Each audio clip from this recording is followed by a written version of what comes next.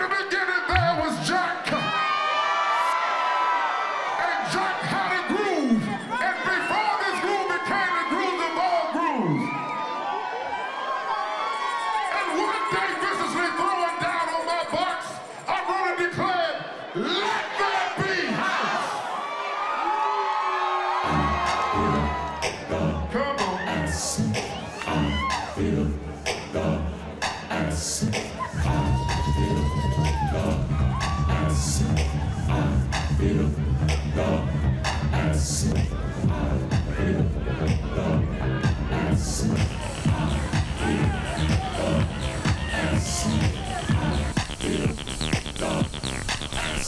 the early 80s, we used to go to these recording studios and they had a book.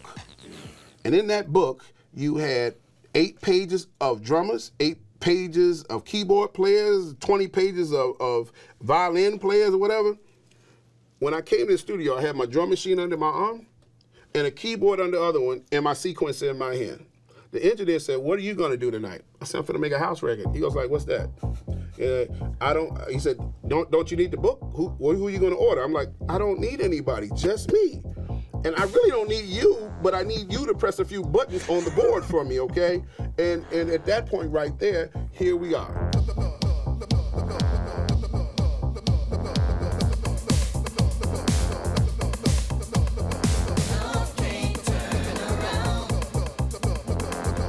The success of Love Can't Turn Around will always be a mystery how it all came together, actually, because it didn't start off with vocals. It started with it being an instrumental because instrumentals were quite big for us.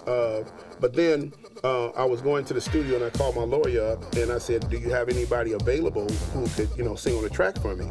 And he said, I got a guy by the name of Darryl Pandy. And I said, send him on down to the studio. Have you heard him? No, I haven't even heard him before. I hadn't even seen him before.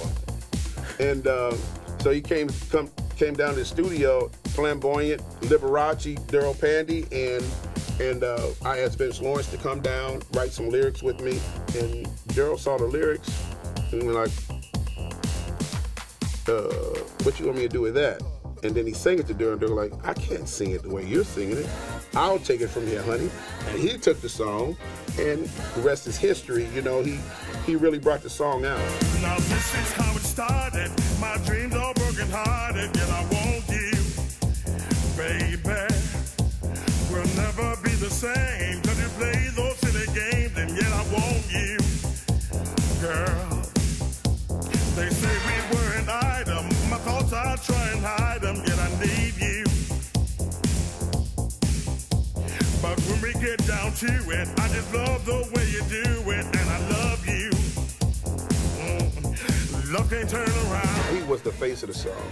But here's the thing, in the 80s, and it continues to happen now, through the big-headedness of us when we first started, we had huge egos. So when we put the record out, I didn't put Darryl's name on there, I put my name on there because I said it should have had Darryl's name on the first initial record.